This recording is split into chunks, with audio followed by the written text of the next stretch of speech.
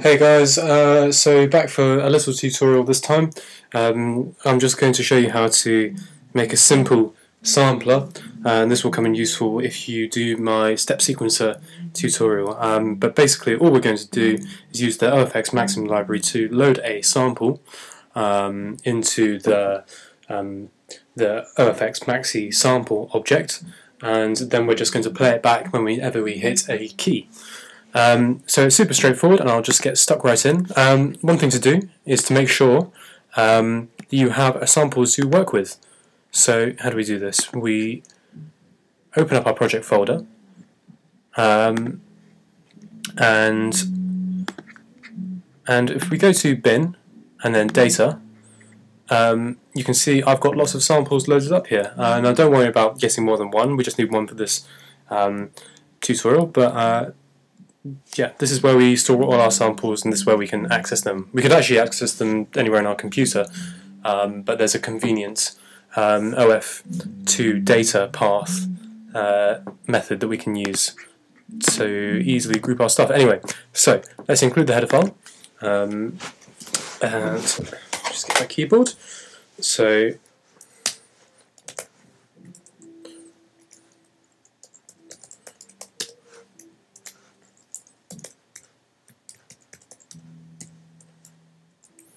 cool, and let's include our audio out method.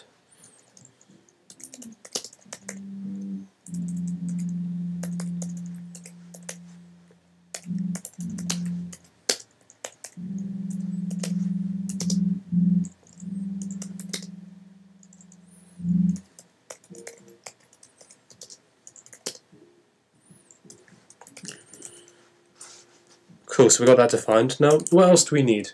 We're going to need, as usual, int buffer size and sample rate. We're also going to need a value for our current sample. And going to need our double array. So double outputs, two values. Okay, cool. So these are the objects we need. Super straightforward. OFX maxi sample, and we'll call that sample, and a maxi mix. Cool.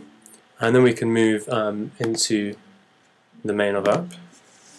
So what do we need to do to set up? We need to set our sample rate to, you guessed it, 44,100 Hertz. Buffer size equals 512. Background goes to black. And we need to switch on the DAC.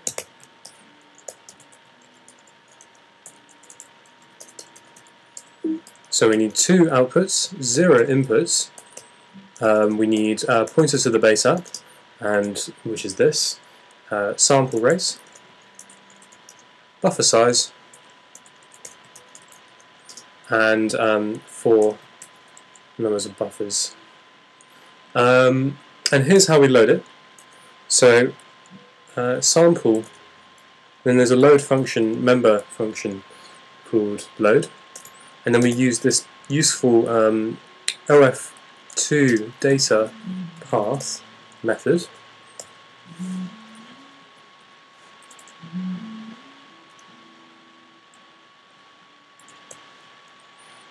And then we just put the name of our sample. So I think I had 4.wav. I think that's a hi-hat. Cool. So that's then loaded up. And we'll look at ways of loading multiple samples when we do the step sequencer tutorial. But for now, we're just doing a single sample. So now I need to. In fact, that's fine. That's fine as it is. Cool. So we don't need anything in update. we need to make our audio out method.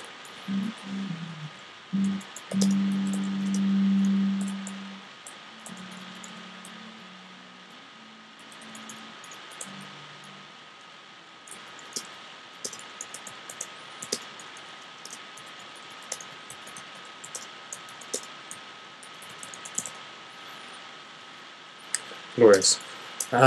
So we need to loop through the buffer first.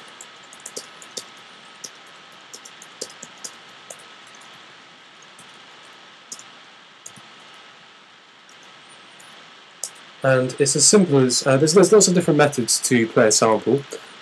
We can just use sample.play, or we could use sample.play with one argument, so we have an overloaded function, and the first argument is, the only argument is speed.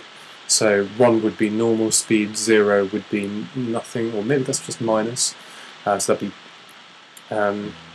yeah, so 0 is probably -1 speed, or at least it's backwards the right rate, and then obviously 2 would be double speed. Anyway, we're not going to use any of those. We're just going to use a sort of one-shot trigger sample method. So it's called sample.set.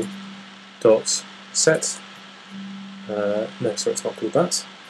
Sample.play once. So this function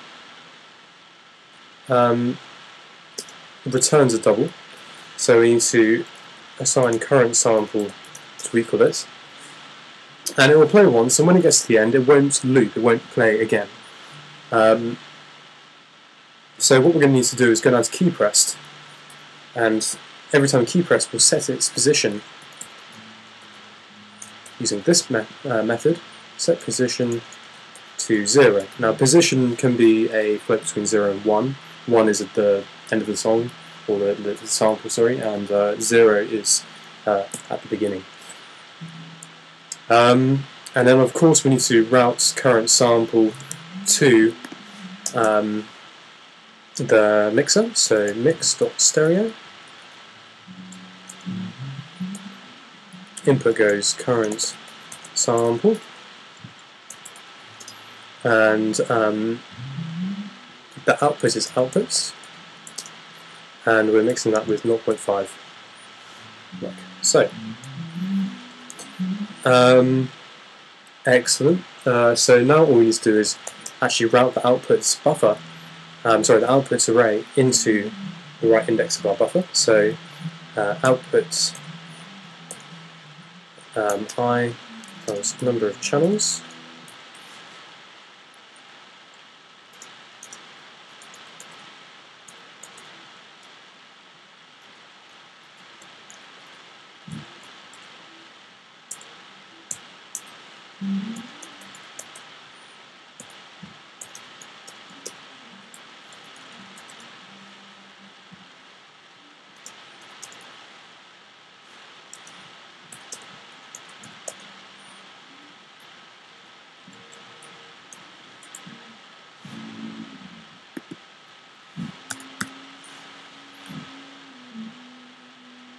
And that looks fine to me, so let's find out if I've made any errors.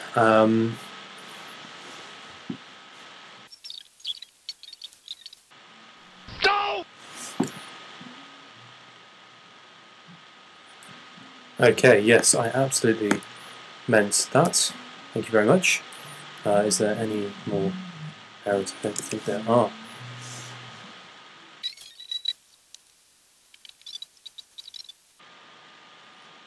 Okay, cool. So that's looking pretty. Manipulate samples and play with them. You are not limited to this play once function and set position.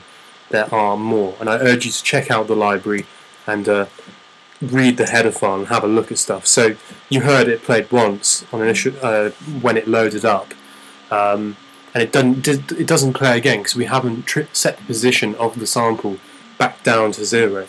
However, if I hit space thrice, then you'll hear the sample being played. So I hit it again, and that's super simple. So if you wanted it to loop, then that would be as simple as just putting instead of play once, just play. I won't try it now because it will take 4 minutes to load, and frankly it's not worth the effort. I'm sure you're more than able to do it. But there you go. Super easy way to deal with samples in C++. Hope you enjoyed it. Thanks. Take it easy.